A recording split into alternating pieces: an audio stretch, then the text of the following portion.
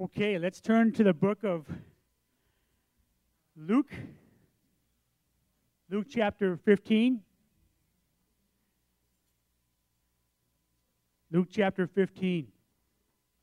And we're going to be reading verses 1 through 7.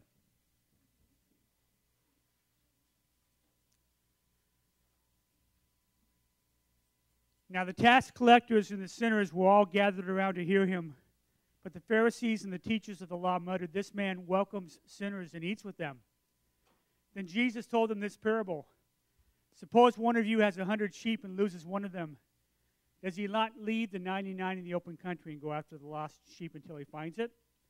And when he finds it, he joyfully puts it on his shoulders and goes home. Then he calls his friends and neighbors together and says, "Rejoice with me.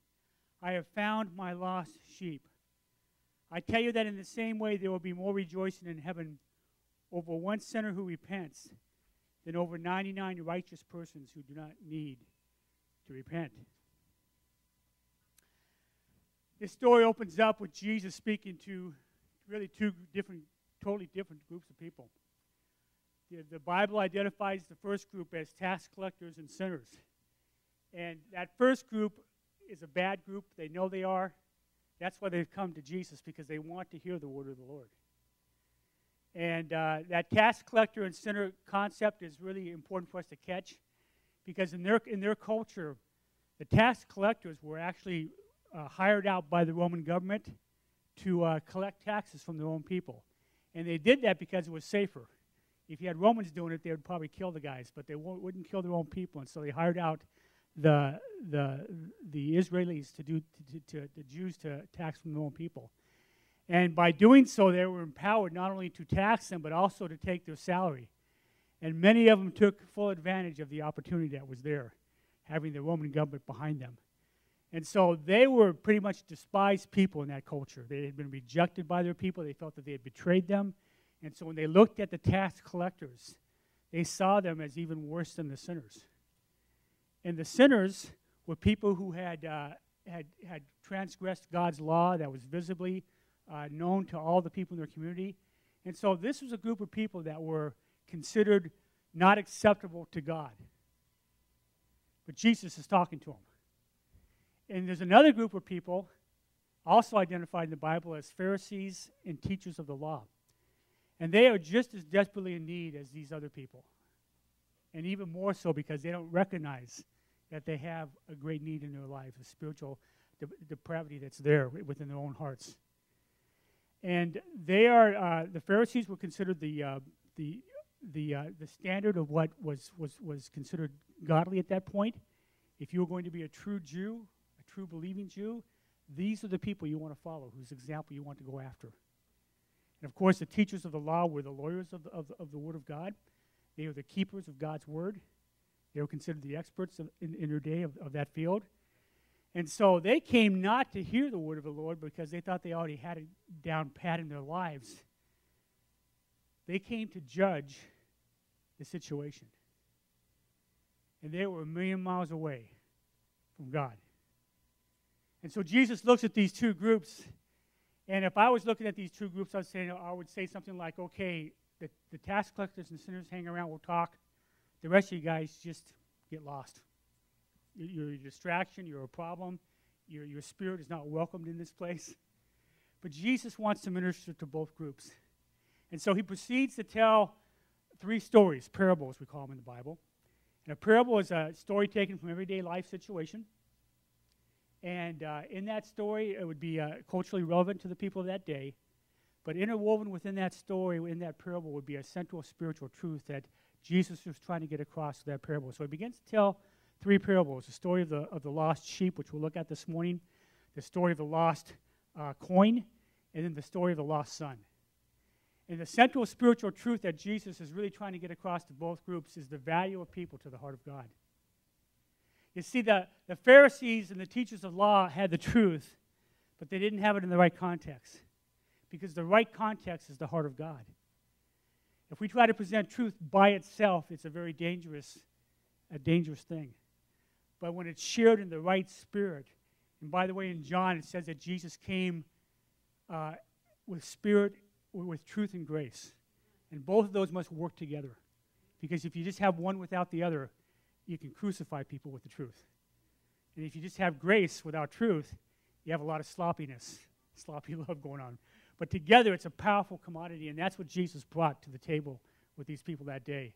And so he is ministering to them, and he begins to share these parables into the tax collectors and the sinners. He's saying, listen, folks, it doesn't matter what your background is. It doesn't matter what you've done in your life. It doesn't matter what kind of religious experiences you've had, good or bad.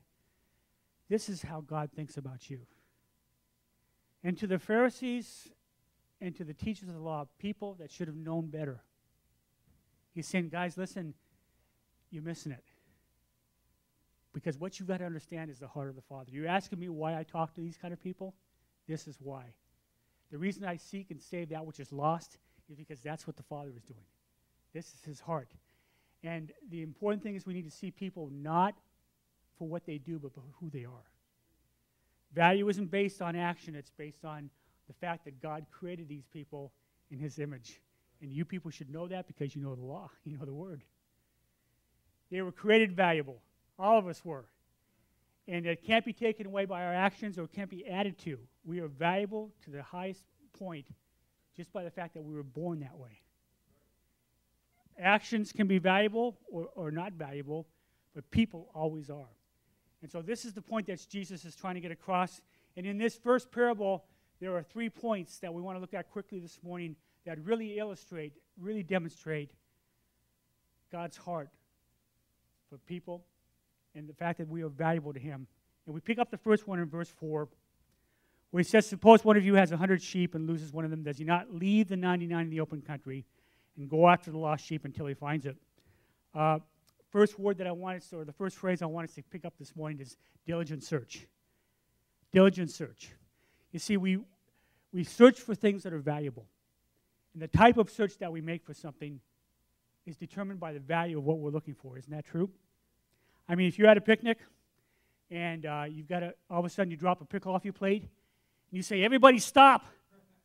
Help me find my pickle. What's going to happen? They're going to go back to their conversations. You say, no, this is really important. I picked out this. Just get another pickle. That's all you got to do.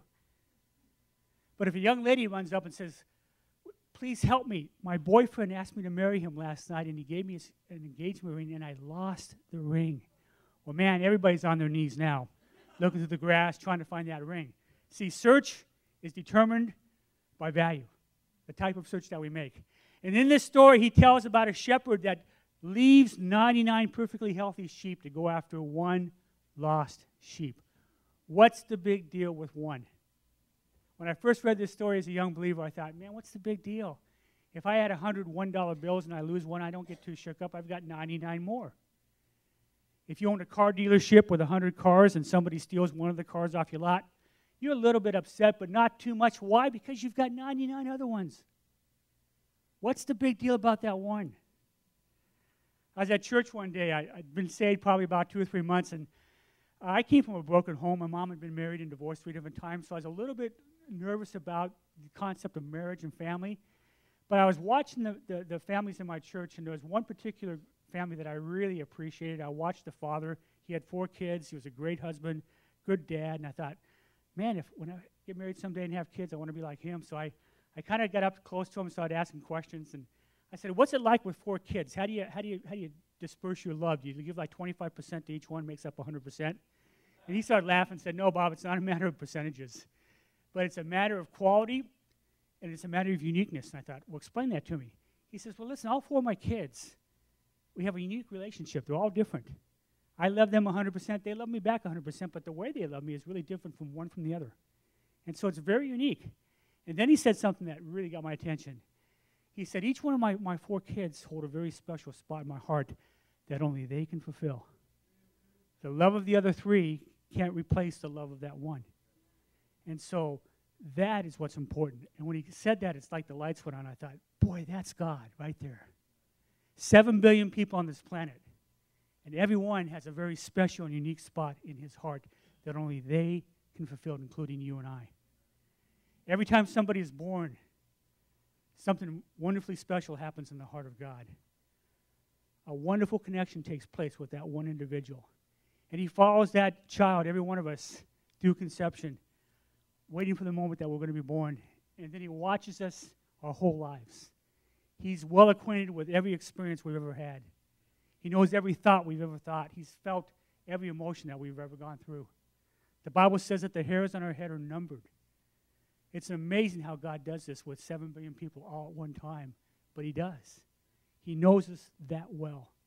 Why? Because of the value that we hold to his heart. That's why he's so acquainted, and that's why the diligent search is on. Because God is desperate for people to know him. Desperate to make that connection with us. And so that's what takes place.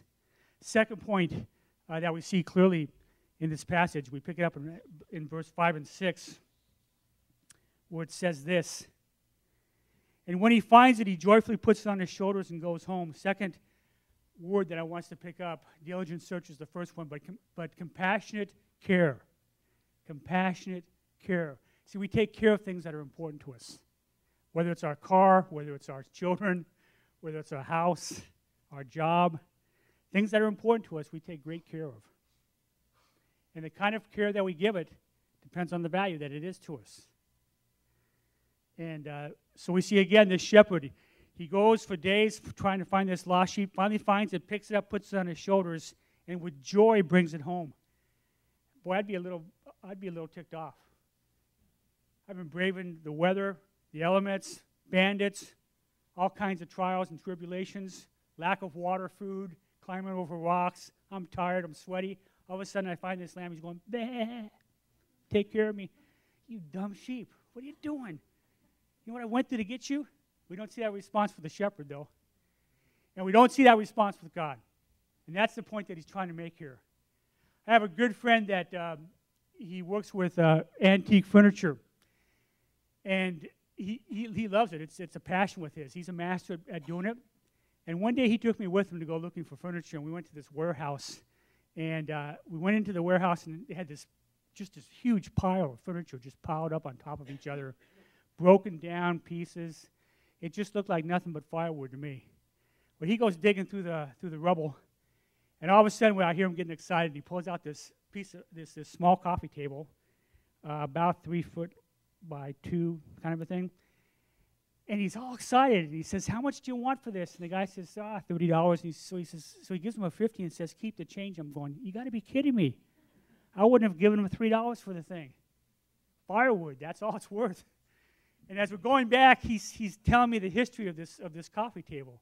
He says, this is the family line it came from, this is what they did, this is the country, on and on and on, how old it was, the type of, I'm not listening to any of it because I'm thinking, it's just a piece. He made a big mistake. It's just a piece of junk.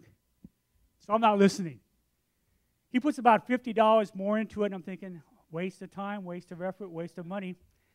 And then he shows it to me afterwards, and it's gorgeous. It's transformed. It's a brand new piece of furniture. I'm thinking, wow, that is something else. Well, he turns around and he sells it for $700. And I'm thinking, man, I better pay attention the next time he talks about furniture.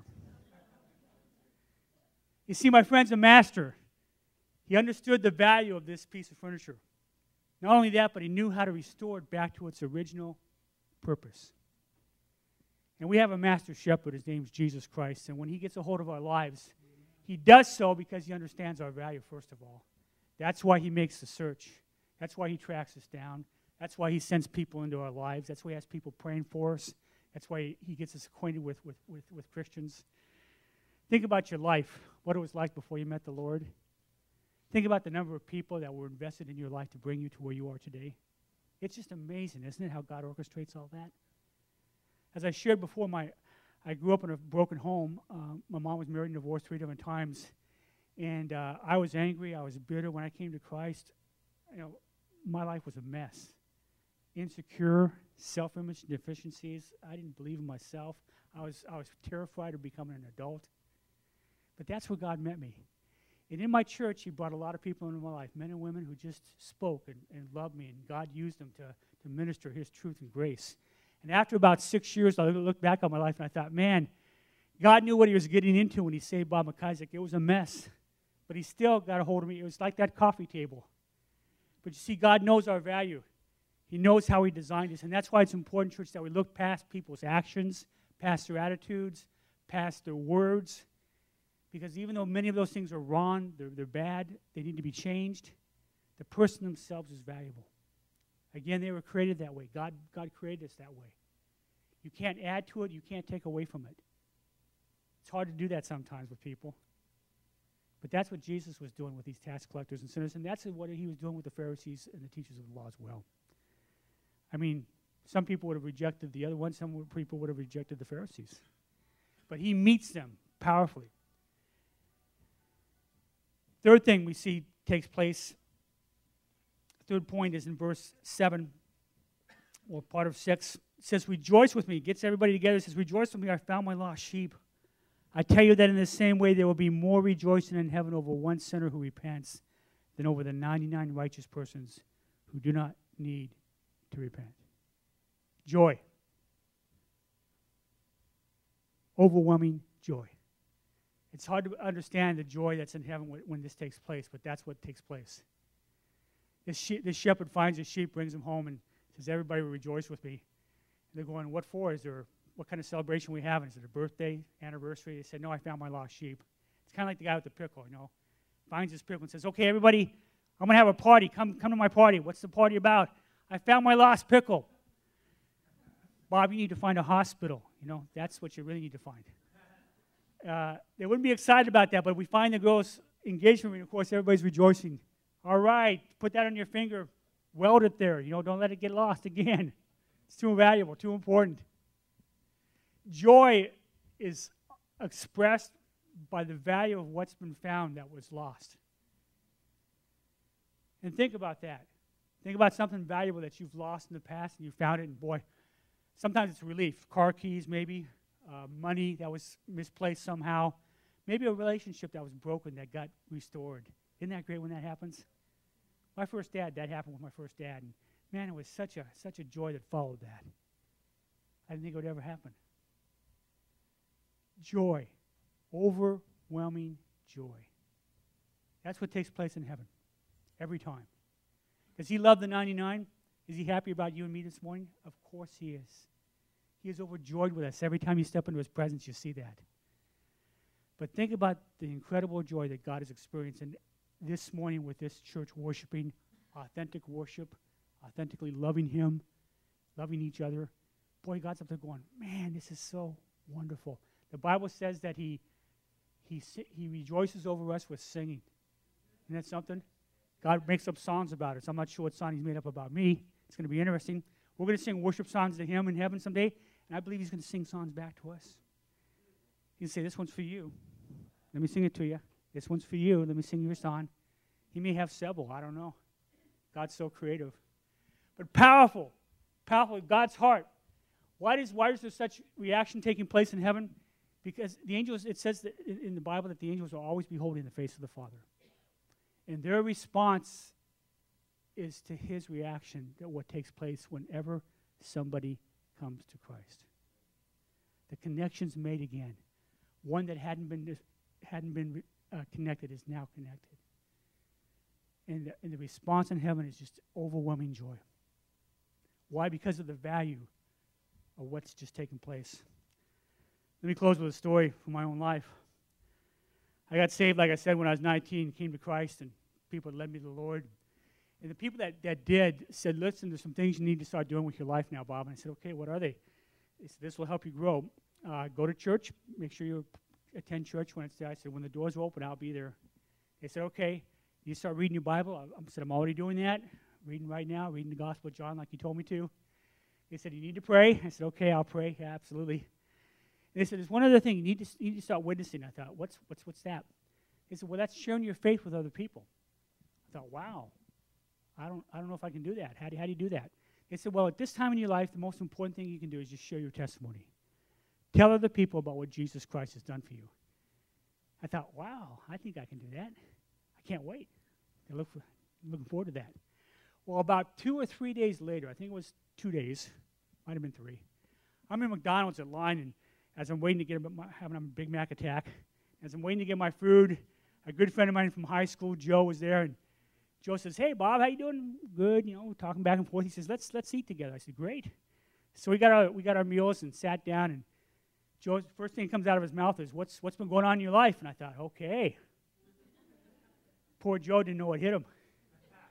Man, I was so excited. I just started sharing with him, gave him both barrels. I mean, I'm passionate. I'm excited. I'm going 120 miles an hour, just talking on and on and on. Joe, you remember me from high school? Remember what my life was like? This is what's happening. This is what God's doing with me. This hasn't changed yet, but it's going to. And I'm going on and on like that. And after about 15 minutes, right in the middle of it all, Joe stops me and says, Bob, listen, I want what you have. How do I become a Christian? I want to become a Christian like you. How do I do it? And I thought, really? I don't know. They told me to share my faith, but nobody told me how to close the deal. You know what I mean? And I'm thinking, I don't know what to do. I said, Joe, I prayed. I asked God my life, but I'm not sure what to do. And I said, wait a minute. I've got this gospel tract in my pocket. It's called 4 Spiritual Laws. And we picked it out, and I said, let's go through this together. Point 1, God loves you, has a wonderful plan for your life. Read through the scriptures. I said, what do you think? You like that? He said, yeah, I do. I said, me too. Next page. Sin separates us from God. I said, what do you think? You believe that? Those scriptures? He says, yeah, I do. I'm there. Me too. Okay, next page. Got to the end of the tract. There's a prayer to pray, and I said, do you want to pray the prayer? He says, yeah. So we prayed the prayer together. Joe looks at me and says, am I a Christian now? I thought, I think so, but I'm not sure. What do you think? He says, well, I feel differently. I said, well, I think that's good, but I don't know. Let's go talk to my pastor. In church, that's always a good thing to do. When you don't know what to do, come talk to your pastor because they know everything. God's got them specially designed for that purpose, knowing everything. And so we went and talked to my pastor, interrupted his day. He's listening to us as we're talking. He's laughing. He's going, this is great. This is really good. I'm thinking, okay, whatever I did, it's good. And afterwards, he shares a few more things with us, prays with Joe. And Joe is wonderfully, wonderfully saved. Comes into a rich, authentic relationship with Jesus Christ. It wasn't because of Bob MacIssac's great knowledge of how to share his faith. And that's a key point for us, church. Because really all of us can minister. If we've met the Lord, we've got something to share. It may not be a whole lot at this point, or maybe a whole lot. But whatever we have, it's good. And God takes us where we are with our knowledge, with our experiences, with our understanding, and he makes the difference. And believe me, I've been in ministry 40 years now. He still has to make the difference. Because no matter how much we get to know, it's God that does the life-giving. And so Joe walks out, and I looked at my pastor. I said, Pastor, what just happened? And he said, Bob, that was God using you. And I thought, really? Remember my story? I'm thinking I'm nothing. I don't have anything to offer anybody. And God Almighty, the creator of the universe, is using Bob MacIssac. Wow, you think about an elevation. God just did it with me. I thought, will he do it again? Use me? He said, if you're open. I thought, man, 24/7, this stuff's great. And he said, okay. He said, and then I said, this was one other thing. Right now, there was a joy in my heart that I can't explain. I mean, there was joy in my life a few days ago when I gave my life to Christ, but this is different. It's richer, it's fuller than anything I have ever experienced in my life. He said, Bob, when you gave your life to Christ, the Spirit of God came into your spirit. And the joy that you're now experiencing is his joy over what's just happened. I thought, really? I thought, man, what kind of God is this that invites us into a relationship with him, invites us to join him in ministry with him, and then he shares his joy with us as well. Incredible. I said, if that's the case, then God must be really happy when people come to Christ. And he said, you've got it. So church, that really is the bottom line of ministry and missions. Why do we give? Why do we go? Why do we pray? Why do we make the sacrifices? To fulfill the heart of God. And we can never pay him back for what he's done for us. But what we can do is we can express our gratitude in incredible ways. And one of them is giving our lives away to the things that are precious to his heart. And the thing that is most precious to him is us, is this world. Let's open up our hearts and let God do that. Because there are moments in my life, even in Lithuania, right in the midst of missions work, that I get a little hardened to the people around me. I forget what it's all about at times. I get so busy, I lose perspective. And in those moments, I just have to come back into God's presence and say, Lord, would you reacquaint me with your heart once again? Reacquaint me with your passion for the people that you've called me to be here and work with. So let's let God do that. If you're here this morning and you've yet to give your life to Christ, this is the Father's heart for you. Again, it doesn't matter what your background is, what your experiences have been. God wants you to know that you are very precious to Him, that you are valuable to Him, and He is looking to express that into your life with life, if you'll let Him. So God bless you this morning. Praise the Lord. I could listen to you talk a little longer. I told you to be done about this time. But man, praise the Lord. Aren't you thankful for God's Word and what it means to us? The couple things that just I feel like are for us here at the Gateway Church, and for some of you that are here that may be struggling, you are important. Just say that. I am important. Say that again. I am important. Do you believe that? Man. Sometimes life can get us down and we can feel completely just beat up. But you're important. God has His eye on you, and He cares for you. He's restoring us. And boy, that thought about joy, that the angels behold the face of the Father, I've never heard it quite that way. But I'll tell you, and then the joy that you felt was really the joy of the Lord and salvation and sharing our faith. Makes me want to go win someone to the Lord.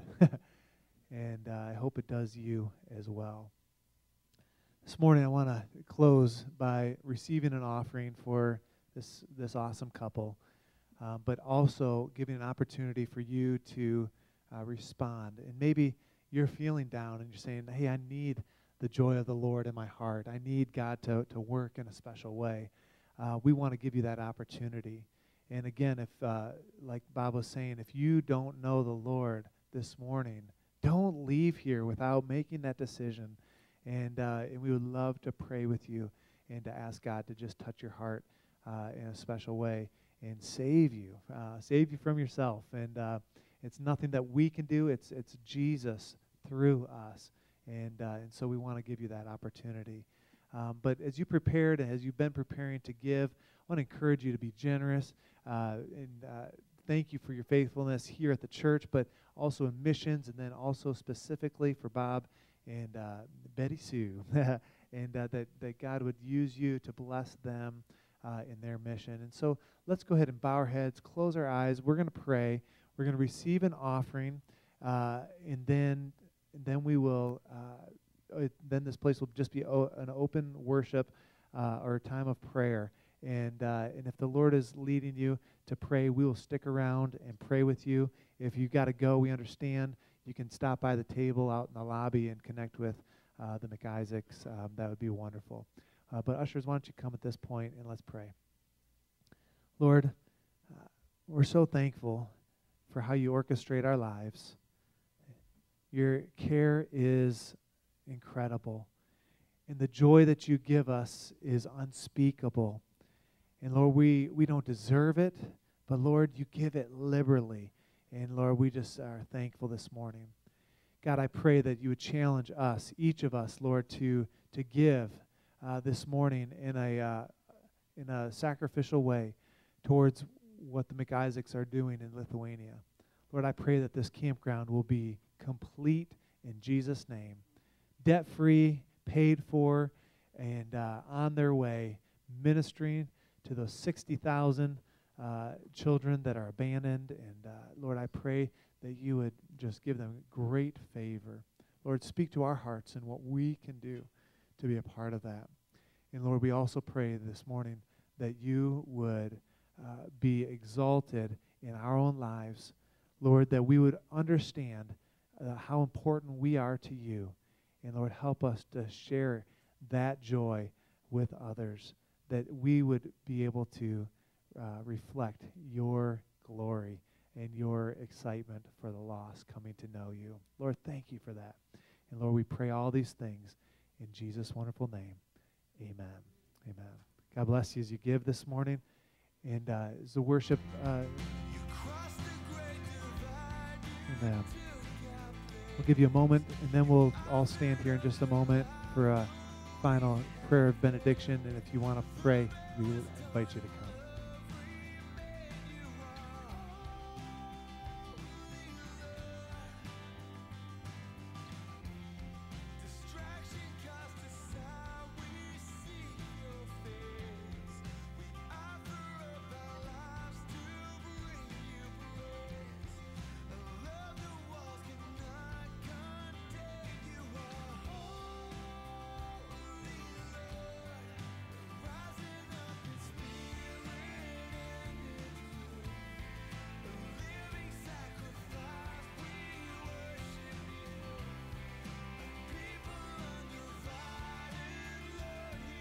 All right, let's stand this morning.